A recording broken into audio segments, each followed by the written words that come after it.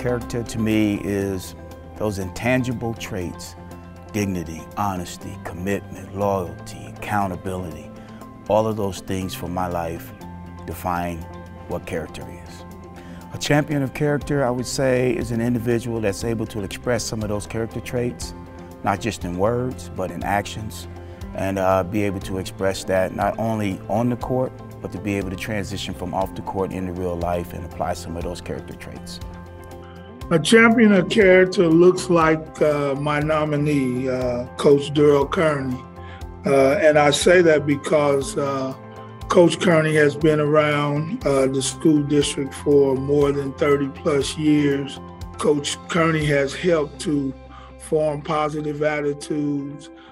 We've seen his students, his athletes return to school every year to support his work here in the school by participating in alumni games and making donations to the school, and some even giving testimony to how Coach Kearney helped change their behavior from negative to positive. In my program, accountability is a huge staple in what we do. We hold our players accountable. We discipline them when they need to be disciplined.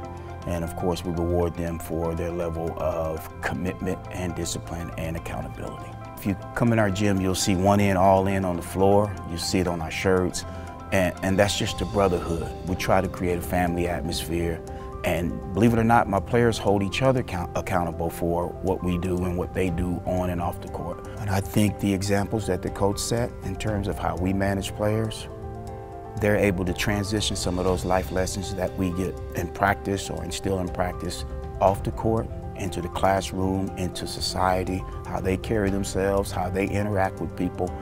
I think a lot of that transitions from our practices, from our interaction with our players, and then you can see it manifest themselves when they're not with us and when they're out and about and being disciplined in the classroom.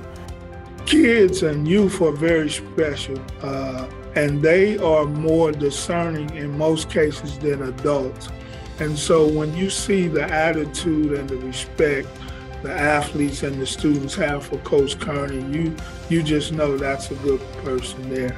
Being able to accept not only the positive outcomes, but the negative outcomes, and being able to channel that, whether you win or lose, whether it's good or bad, being able to maintain that emotional stability and learn from some of your negative outcomes and use them as a way to springboard you forward, not only in sports, but in life.